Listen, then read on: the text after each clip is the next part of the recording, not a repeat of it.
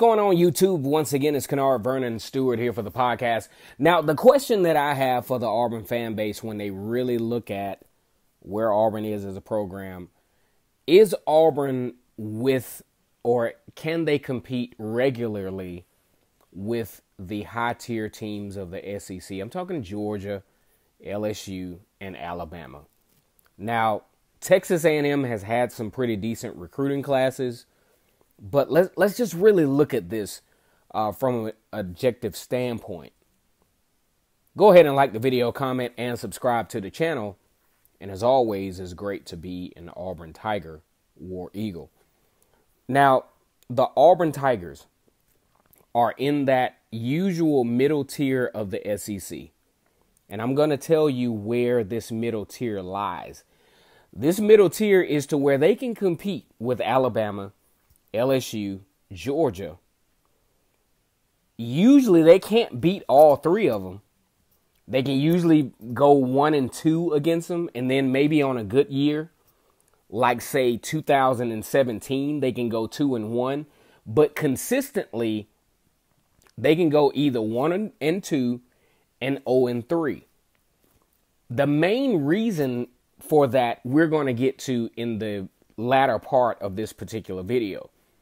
Now, when you look at where Auburn sits in the middle tier, in the upper middle tier, they usually have enough talent to beat the Mississippi States, the Texas A&Ms, the South Carolinas, the Kentuckys of the SEC. But then when you get into the Floridas and the LSU, the Georgia, the Alabama, that's where things get a little tricky for the Auburn Tigers. Mainly for several reasons. One is recruiting. If you look at the past few recruiting classes, even when Auburn was in, say, the top 6, there's usually one player that's a top 5, that's a top recruit, say Calvin Ashley from a couple of years ago, that catapults the recruiting class but doesn't signify the quality of the class. Okay?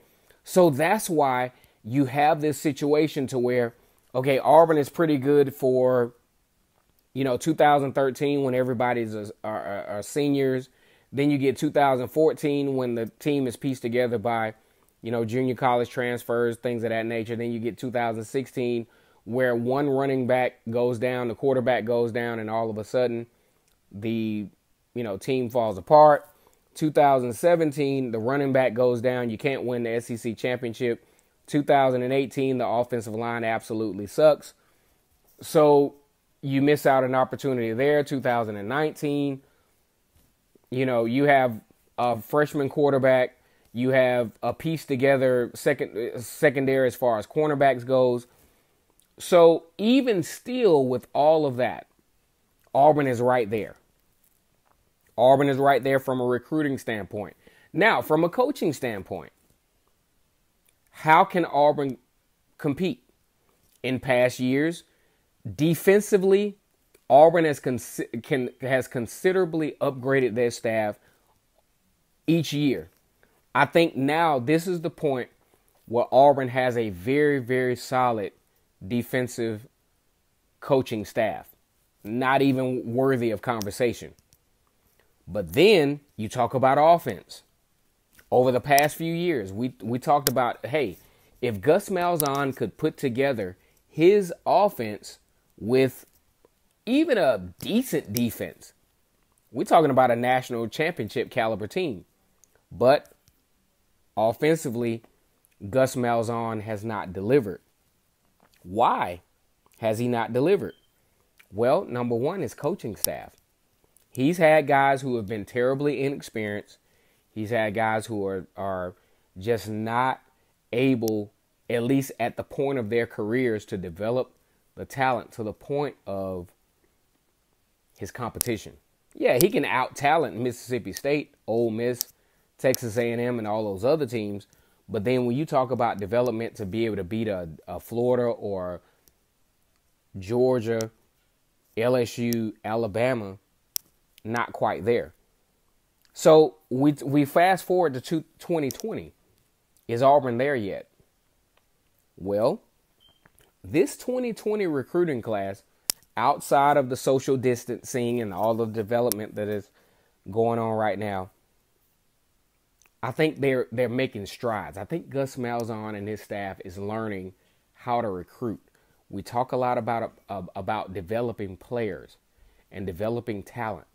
But the thing is, you have to have the talent to develop. And I think, as it turns out, over the past few recruiting classes, 2018, 2019, 2020, I think Gus Malzahn finally has not only the talent, but the depth to start to compete. Is he there yet? I would say reluctantly no. But it's trending in the right direction. Because if Auburn is going to compete, for one, they have to understand who they are. And who they are not is a team that can readily attract multiple 5-star recruits. So what you have to do is you have to find a way to recruit the middle tier of the 4-star recruits, the high-end 4-star recruits, which they have done this year. Because if you think about the class of Auburn, they have a top 10 class, not a single 5-star recruit, but they have a lot of middle tier 4-star recruits that will really help them out to develop depth. And also these players, when you have those 92s above in the 4-star range, they tend to develop a lot quicker than, say, those guys that Auburn used to recruit, like the Daniel Thomases and the Jeremiah Densons, who it takes their junior and senior years before they blossom. So as we start to be honest about where Auburn is as a program, is Auburn a high-tier program? I would reluctantly say not quite. But are they making strides? Yes, they are. Because if you look at the 2019 season, Auburn, even with all the disarray, all of the inconsistencies on offense, all of the different schematics to where teams could pick apart certain parts of the defense, Auburn had a legitimate chance to win every single game that they played this year. And that's something to put that's a real huge feather to put in your cap when you talk about Auburn football. Because if you look at 2018, you put that team against Alabama, you hang around for a half, third quarter, Alabama runs away with the football game. Georgia runs away with the football game in 2018. But no, in 2019, Auburn is down 21-0, 21-6, with the chance to win the football game late. The only issue now is Georgia is continuing to recruit at a high level. Alabama's going to recruit at a high level until Nick Saban leaves. The mitigating thing for Auburn now is the quarterback situation in the SEC is now somewhat at an even playing field. No more Tua Tagovailoa, no more Jake Fromm, no more Joe Burrow. Those guys actually took the whole game of the SEC to a high level. So now Auburn is in a situation to where they have the somewhat maybe elite quarterback in the SEC right now. So Auburn has a chance to redeem themselves as far as being at that point of the SEC to where they need to be. Once again, it's Kennard Vernon Stewart here for the podcast, talking Auburn football. Go ahead and like the video, comment, and subscribe. Click the bell twice so that you do not miss any information when we come on. And as always, it's great to be an Auburn Tiger, War Eagle.